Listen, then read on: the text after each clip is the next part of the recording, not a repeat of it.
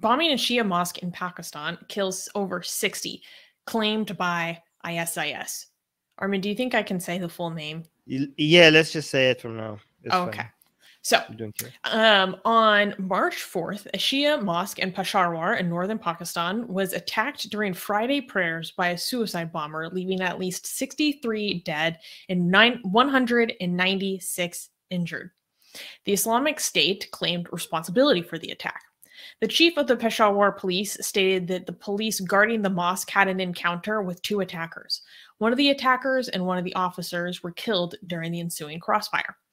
A senior police official added that the remaining attacker, quote, entered the mosque and started firing on the worshippers before detonating the bomb.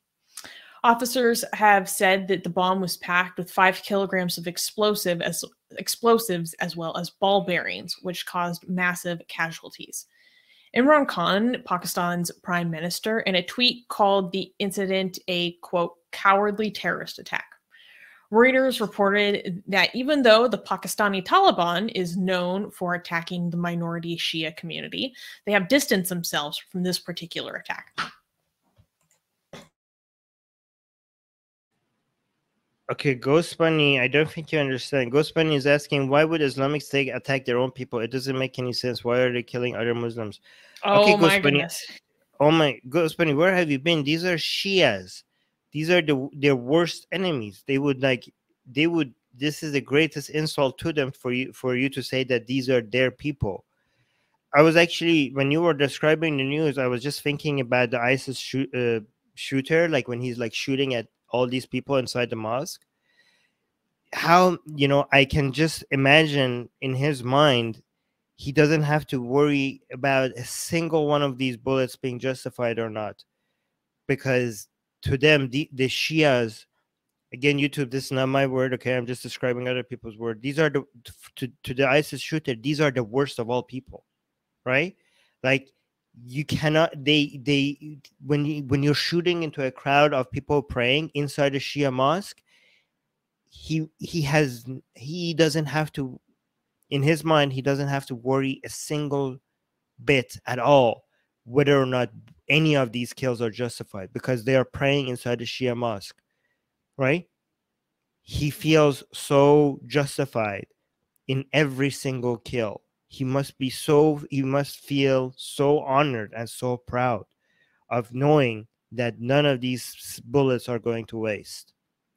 Because how much more confident can you be about whether or not you're killing the right people if you are inside a mosque of Shia prayers, according to like an ISIS shooter? It must, For people who aren't familiar, can you explain what the animosity is, why the hatred? Because that's not obvious, about what between the practices, the shirk, all that stuff. So for someone who isn't familiar, can you explain? Yeah, I mean, Shias are people who have done according to maybe people from ISIS and many other Sunni fundamentalist groups, and arguably fundamentals of Sunni Islam. These are people who are doing the greatest harm to Islam and committing the greatest sins, so much of a sin that it's its own category, not even a sin, right? The most fundamental part of Islam is the concept of Tawheed, which is the oneness of God. And there's nothing more damaging to Islam when some people challenge that with a concept called shirk, which is bringing partners to God, bringing partners in worship to Allah under the disguise of Islam itself. You know what I mean? These Shias would be more hated by Sunnis, by these Sunnis, than us, for example, because what we do, we don't call it Islam. These people are like, changing Islam, corrupting Islam under the banner of Islam, right? What could be more corrupt? What could be more evil than that in their minds, right? Like, I think most people here in the live chat know that the main enemies of ISIS are Shia Muslims. Like, it's not atheists, it's not, you know, Western imperialism, it's not Zionism, it's not the Jews. The main enemies of ISIS is Shia Muslims. They consider the greatest corruption, the greatest insult to Islam, right? So yeah. Yeah, what I thought was interesting about this is the fact, well, this was Islamic State in Khorasan. I can never say it right. How do you pronounce it the right way, Armin? Khorasan. Okay. And so there are some news reports that claim that this was carried out by an ISK member from Afghanistan. And then that person came across the border and went to Peshawar to do this. So far, the authorities are not really acknowledging if that's true, but I believe that's what ISK is claiming, which is interesting considering that there's been a lot of contention with Afghanistan and Pakistan with militants. And I think there is a contention right now, partially because the government wants Afghanistan to release some of the Pakistani Taliban members back to Pakistan, but they won't do it. This is also one of the most deadly attacks that's happened on Pakistan in years. And now this issue is really starting to rear its head again, but this time with ISK. Yeah, that's insane. It's not a fun time to be a Shia, by the way, in Pakistan right now. Like, if it's not ISK, it's even their own Pakistanis, their own, you know, these might be. So you're saying these are fighters coming in from Afghanistan? That's what I've seen reported. But they're also getting, like, the Shias in Pakistan also are getting it, like, are also getting a lot of attacks from their own population as well, their own Sunnis as well recently. It's like, yes, you know. So, you know, it might be like we are, you know, Atheist Republic is going to have to do a lot of focus on, you know, defending Shia Muslims apparently in the foreseeable future. Yes. Like, you know, we would have to do a lot of activism and bringing up attention to Shia. You know, we get a lot of criticism, by the way, when we do that, you know, because like we go after Shia Islam, especially when we're talking about Iran, right? But then all of a sudden in Pakistan, we are in a position of defending Shia Muslims against the oppression that they're facing from Sunni Islam, for some Sunni Muslims, not all of them, for many Sunni Muslims. And people think that's hypocrisy, or that these Shia Muslims don't deserve the protection that, you know, or the awareness that we're trying to spread, right?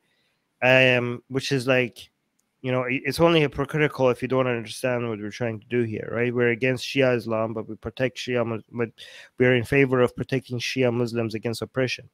In the same way that we're against Sunni Islam, but we're in favor of protecting Sunni Muslims, for example, in Iran, against the Shia oppression, right? But again, the mindset of like, oh, these Shias deserve what they're getting because they are also the same people who would do this in Iran, or even the Shia Muslims who are in Pakistan, for example, you know, what comes around comes around, what goes around comes around, or something like that. I don't know what the saying is, like, or karma or stuff like that. Because these are the Shia, they say that these are the Shia Muslims in Pakistan who were oppressing Ahmadis, right? None of these arguments work on us, because you know, most of the people who have a collectivist mindset, and they hold an entire population of people responsible for actions of some individuals, and want to, you know, attribute guilt by association, right? And just, you know, think that an entire group of people are deserving of experiencing, you know, crimes like this and oppression like this just because other people within their own community have done something else. I feel like these people who think like this, I feel like sometimes I get the sense like their mind is broken. Like I think like sometimes people who think about justice and fairness from a collectivist, they have a collectivist mindset. I feel like they can't even comprehend the way we look at things, with like us individualists, where we like look at every individual and what and what they are, what they deserve and what they don't deserve. When they hold an entire community responsible for an actions or the ideas that they have, or for the actions of some people in the community, sometimes I feel like we don't get through to them, because their brain just works on a collective, and they can't even fathom why we are like, they can't even relate to how we think about things, us individualists, right? So it's like they're on a completely different wavelength. So even when we explain things to them, it's hard for them to even understand where we're coming from. I don't know. No, I totally get what you mean. You put that really well, because that's something like I have a really hard time in the opposite direction. I can't understand how someone could have such a collectivist mentality. Yeah, sometimes I feel like maybe we're just wired differently, because it seems like most people are.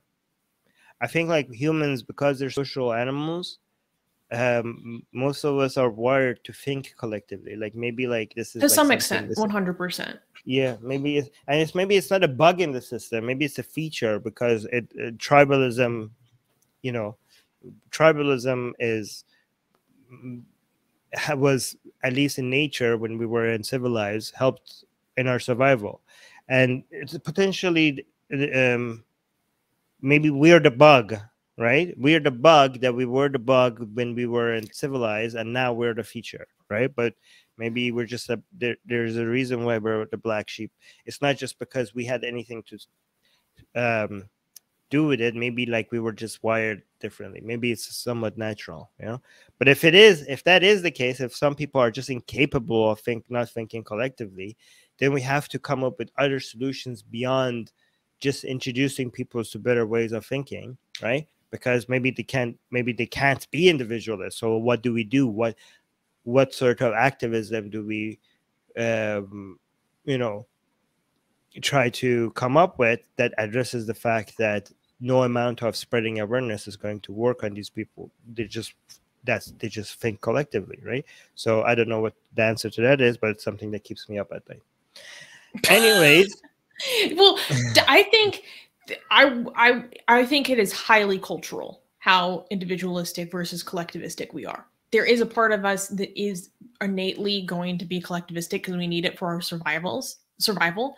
But if you just look at different profiles statistically, empirical evidence of how different countries orient on a spectrum for these kinds of values like individualism versus collectivism, it's so heavily concentrated amongst different kind of cultures and different areas that it just seems highly social to me. So that means that there's a lot of potential for change. Yeah. Okay. I hope so. Atheist Republic needs your help. We've been the target of many legal attacks by Hindu nationalists ever since our founder, Armin Navabi, blasphemed against Hindu deities. We have retained legal counsel to help us defend our access to our community in India. We have started a fundraiser that will help us afford to tackle many legal issues, including judicial harassment and censorship. Whatever you can contribute will go a long ways in helping us in this fight. Link in the description below.